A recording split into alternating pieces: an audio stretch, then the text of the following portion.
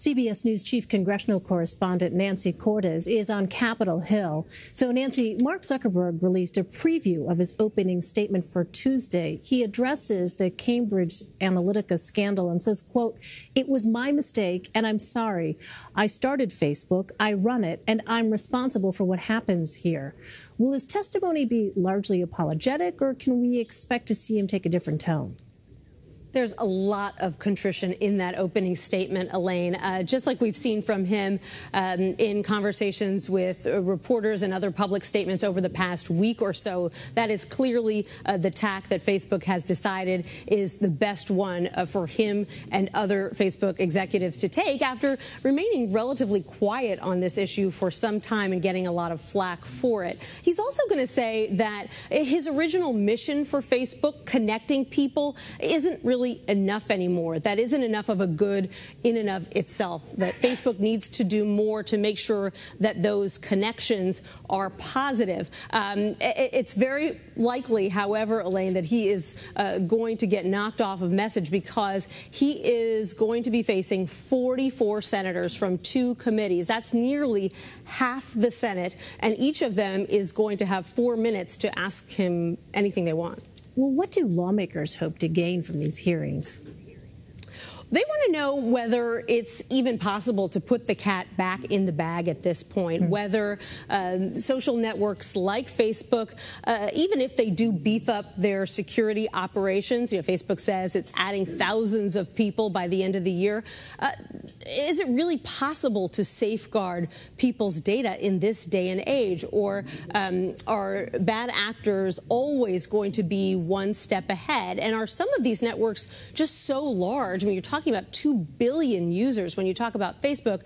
Is it ever really possible for Facebook to have a handle on who is using their service, who's using it properly, and who isn't? And can they really hope to keep up with identifying that advertisers are really who they say they are? So that is a big concern among the lawmakers who we spoke to.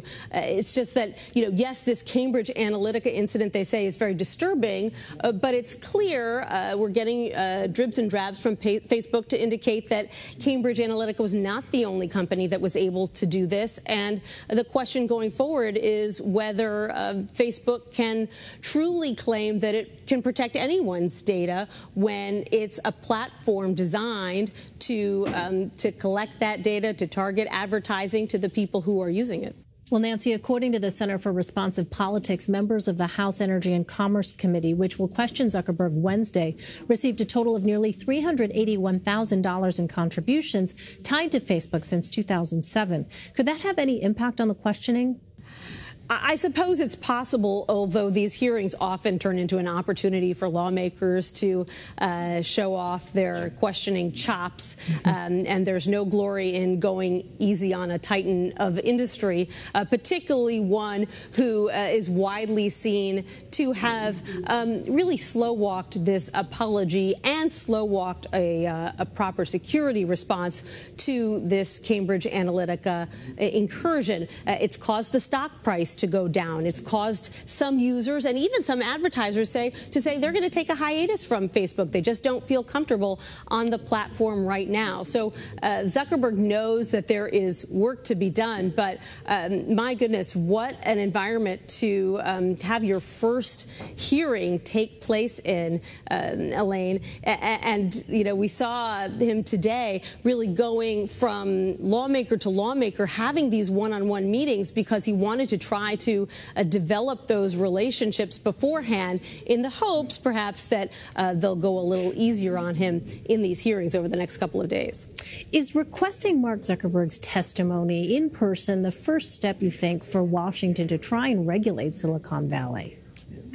Certainly, there are a lot of Democrats who hope so. They believe that it's well past time to place some restrictions on how data is handled and on how people advertise on these sites. There's one piece of legislation, for example, that would require social networks like Facebook to ID the organizations who run issue ads on their sites, so people know who they're getting these messages from.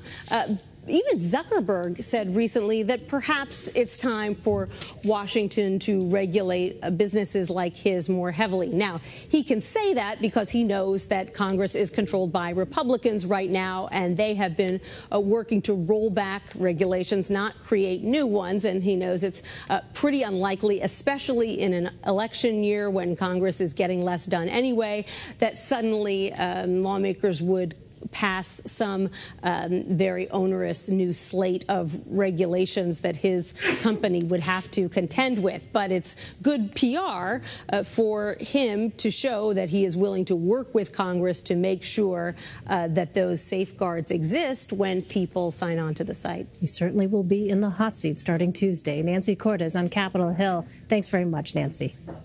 You're welcome, Elaine.